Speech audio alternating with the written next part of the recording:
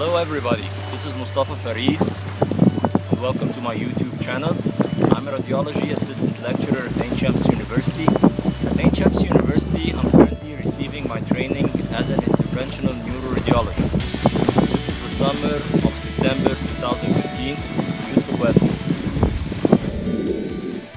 Cerebral hemorrhage occurs due to rupture of blood vessels. Blood vessels can be arteries or veins. Arteries and veins differ in their microstructure and in the pressure of blood that flows into them. This is a cross-section of the head. Between the brain and the calvarial bone lies the three membranes that surround the brain, the dura, arachnoid, and the pia, from outward to inward.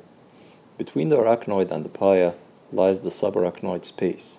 The subarachnoid space is composed of multiple septi, where the CSF floats in between, as seen in this image. We move to the next image, where you can see the blood vessels, or the arteries here specifically, each taking its course along the surface of the brain. This image and others were drawn in this manner to anatomically identify different arteries, but in real life these vessels run in the subarachnoid space we mentioned in the previous slide, and not directly on the surface of the brain. This is beautifully shown here in this microdiagram. Notice how the branching arteries dives in the sulcus to supply the brain. The same microdiagram, but the artery contains an aneurysm. That's why when a cerebral arterial aneurysm ruptures, a patient gets a subarachnoid hemorrhage. The same applies to veins, such as arteries. They travel in the subarachnoid space. These veins, in turn, in the subarachnoid space, drain in the dural venous sinuses. Okay, now we move to another topic. If you take a close look at the brain stem and the inferior brain surface, you'll notice multiple tiny holes.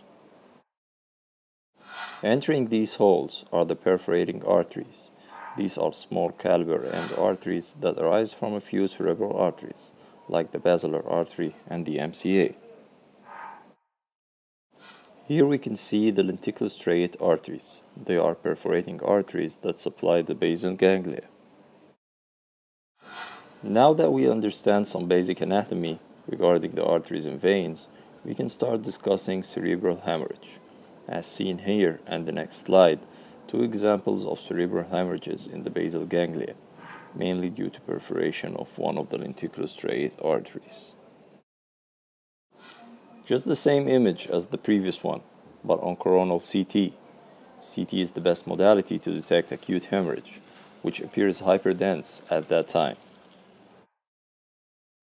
Another hyperdense basal ganglia hematoma appearing here on this axial CT, but if you take a closer look, there is a faint hypodense rim, ill-defined. This is a sign of hematoma evolution, meaning that this hematoma is less acute than the one we saw in the previous slide. Notice here, the perihematoma hypodense rim has become more thick and well-defined, denoting more evolution. Hematomas evolve from periphery to center. So what does hematoma evolution mean? It is a change in the physiologic state of hemoglobin, or to be more precise, the iron atom in the heme group. Hemoglobin passes into four states: oxyhemoglobin, deoxyhemoglobin, methemoglobin, and hemosiderin. This plays a major role in the hematoma appearance on MRI. Hematoma appearance by MRI is due to the hematoma microstructure and the number of unpaired electrons in the iron atom of hemoglobin. Unpaired electrons creates a paramagnetic field that leads to signal loss in T2 weighted image and blooming in T2 star. The time period of hematoma evolution follows the rule of 3, which is first 3 hours in hyperacute, 3 days in acute, and 3 weeks in subacute.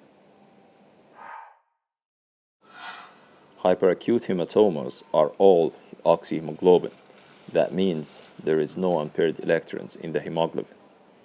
T1 is iso and T2 is slightly hyper intense. due to the inherent microstructure of the hematoma.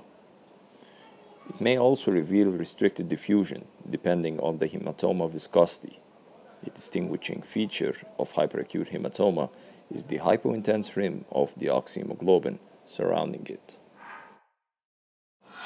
Moving on to acute hematomas, which are deoxyhemoglobin that contains unpaired electrons, it's hypo in T2 and isointense on T1.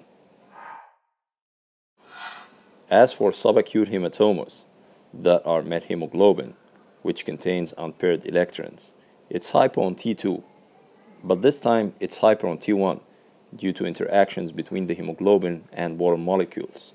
This is clearly seen here in this T1 image that shows a hematoma with a hyperintense margin of methemoglobin and an isocenter of deoxyhemoglobin. As for the final stage of hemoglobin evolution, the hemoglobin degrades and the released iron is transformed to hemosiderin, that is phagocytosed by the tissue macrophages.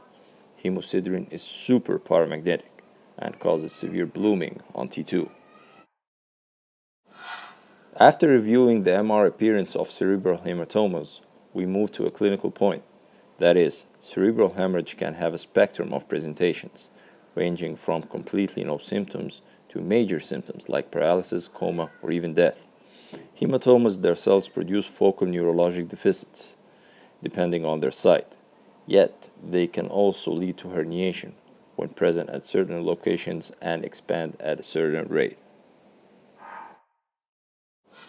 Here, we can see this hematoma causing subfalcine herniation, and here, downward transtentorial uncal herniation. In these cases of fatal mass effect, surgical suction and evacuation is performed after proper planning of the safest access path.